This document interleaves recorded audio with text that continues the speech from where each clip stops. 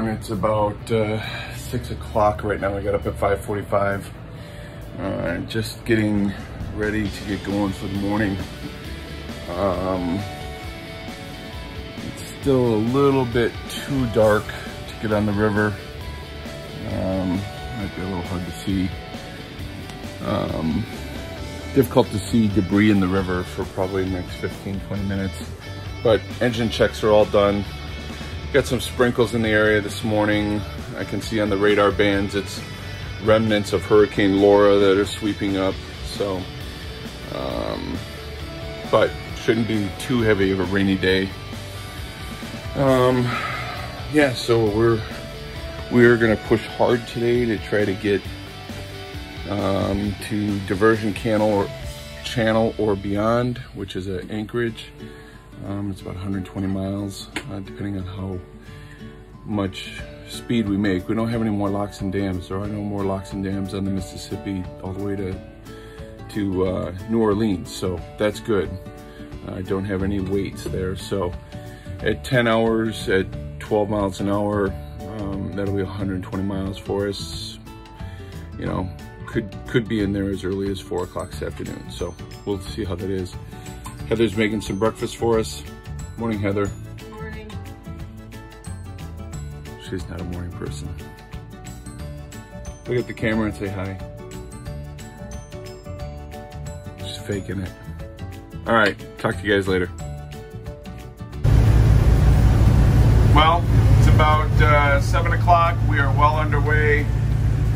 Just wanted to show you some of the mansions that line the river here.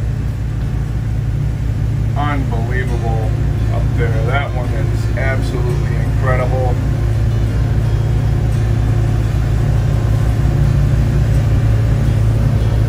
Feel like I'm in the Ozarks with Marty Bird here looking at these houses, but yeah, pretty incredible.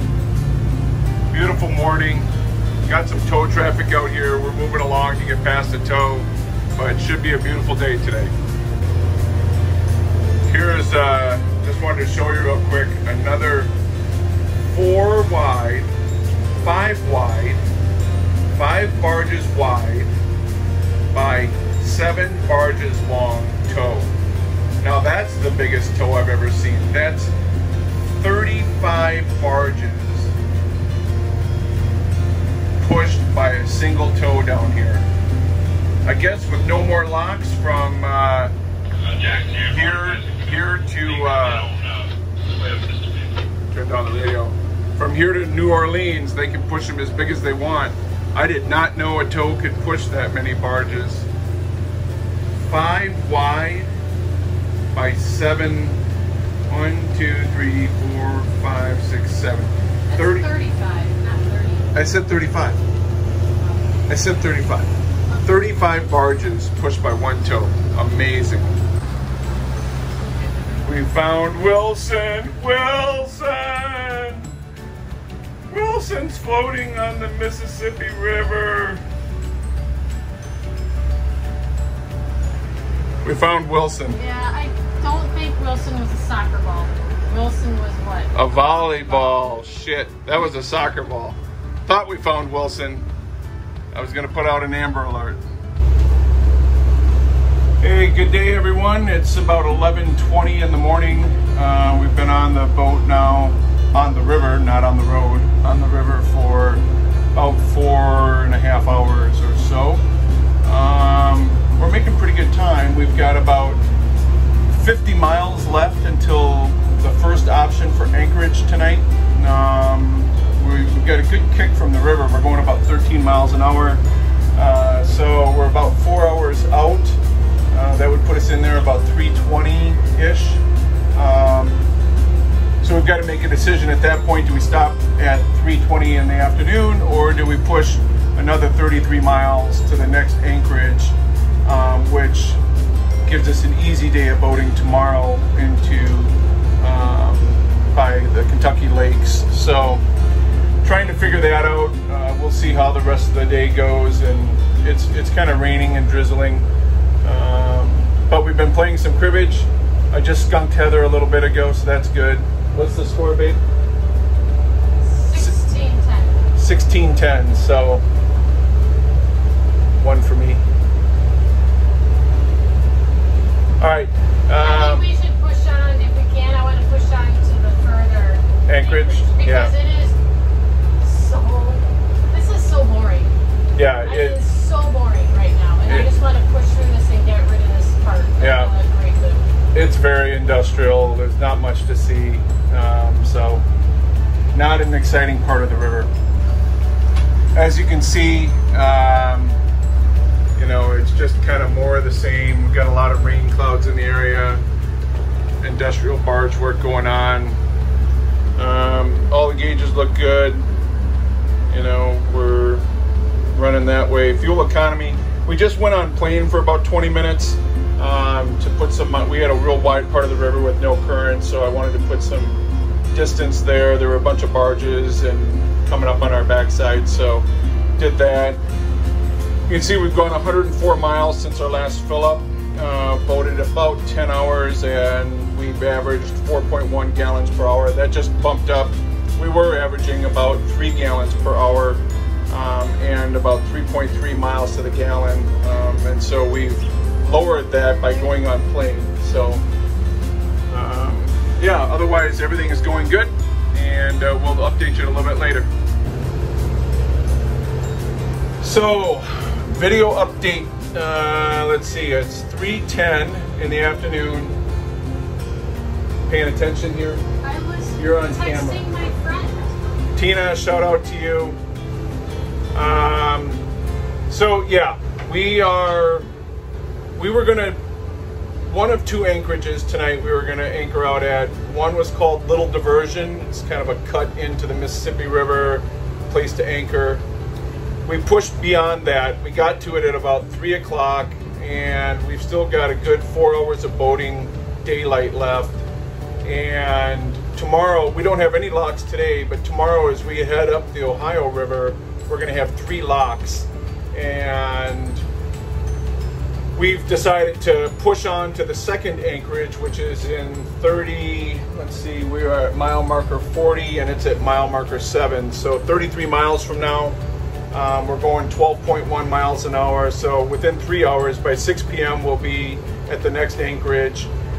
That will save us about 3.5 to 4 hours worth of boating in the morning, and we can use that time on the lock and dams in case we get delayed. So It's still boring. yeah, it's effing boring, man. Today was really a long, hard day. It's just, I'll show you when we're done here, but it's just wide open nothingness. There's no, yeah, I see that. We're still dodging debris in the river, so we're keeping our eyes out for sticks and logs in the river. There's no river towns. All day long we've passed through 2 small towns, no city docks, nowhere to stop. And so it continues on. Yeah, anything else, Heather? Nothing. Nothing? Nothing. Cribbage is going well. And it's not going well. That's a matter of opinion. Well, no, because now we're at 0-0. You wanted me to. Oh, You wanted me to. we reset the score at 17-11. We reset the score, so now we're 0-0. Give Heather a chance again. Kind of overcast, raining day. I'll show you the river and show you the boat, but we'll do one last video tonight when we get to our anchorage, show you that process and where we're going to anchor out. We hope that it's good.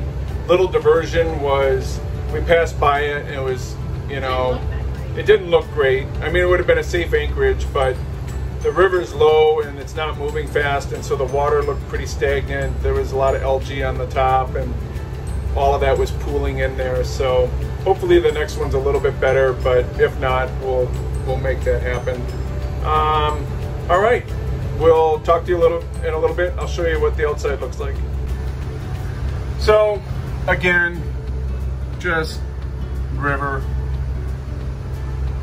There's really nothing to see, nothing around, rainy, overcast. Heather. Sorry. What? She's been on her phone all damn I day. have nothing else to do. So all the gauges look good. You know, like I said before, watching pressures, watching temperatures, and engine pressures, those all look good. So we went on plane for about 25 minutes to make sure we could get to the next anchorage really well, or with plenty of time and daylight. So we burned quite a bit of fuel. We're up to 5.3 gallons per hour. We've gone 162 miles since we filled up. We've boated a total of 13.6 hours. You know, so 5.3 times 13.6. Doing math publicly is not my strong suit, but 66 gallons of fuel used so far. I still don't know whether or not my gauge is reading correctly. We're at 71%. That's, honestly, it should read about 80% right now, but we'll continue to gauge it as we go and fill up. And so, but we have plenty of fuel. We can run the generator tonight and have electricity and air. And so going about 11.5 miles an hour. The river's wide and slow, and yeah, about 20 feet of water under us. Everything else is good. Talk to you later. Hi. How'd it go? Anchoring? Yeah, anchoring. Oh, anchoring wasn't bad. It's just, like you said earlier, I don't know how much sleep I'm going to get. So I'm going to be worried that the anchor is going to fail on us. We'll start dragging. Hopefully not. It seems to be doing fine right now. We're not moving it at all. Yeah, we'll watch it for the next 3 or 4 hours. I backed down on it twice, pulled the anchor in. I think we should be good. So we'll have to, there's no storms in the area tonight. So Heather checked. Should be a quiet night. So there's like a little cove area over here, but it was getting shallow, getting directly in there. So we are at the mouth of it. Yeah. So where we are anchored, if you look on your map and if you see Cairo, Illinois, and then you're going to see Interstate 57, and we are just west, I mean literally just west of Interstate 57. We can see the interstate. I'll show you the bridge and stuff that we're at. So that's where we're anchoring for the night. That's where we're anchoring for tonight. So I'll show it to you, and then this will wrap up day 9 video. We went 130 miles today. Long day. Long boring day. Long boring day. But we made it to the second anchorage. So right now we're only about 54 miles to Paducah. To Paducah, which is the plan for tomorrow. So, but we had got to go further than Paducah. Right, but we've got 3 locks to get through, and we wanted to give ourselves a lot of time. That's why we pushed through to this one. So it's 6:10, 6:15 right now. We made it before sunset. I'll show you the anchorage, and then yeah, that'll wrap up day 9. And I'll try to post this tonight if we have cell service. Otherwise, I may have to post it. I think we have 2 bars. Okay, so it may take a while, but we'll try to post this. I'll show you around a little bit, and then that'll conclude today's video. So, all right, thanks everybody. Guys. Bye. Bye. So here's the anchorage. We dropped anchor. We've got about 50 feet of chain out in 8 feet of water. So we've got a 7 to 1 scope. That means 7 for every foot of depth. I've got 7 feet of horizontal chain out. So with no wind or weather, you know, 7 to 1 scope should be fine. You can see there's the bridge that we were talking about. But these rocks, I'll be watching very closely what the boat does over the next few hours. Make sure we're not moving at all. I'm going to be taking a very close look at where we are according to the shore. Probably that tree right there. Make sure we're still at that tree in about 2 hours. So, all right, guys. Hope you enjoyed today's video, and we'll talk to you all later.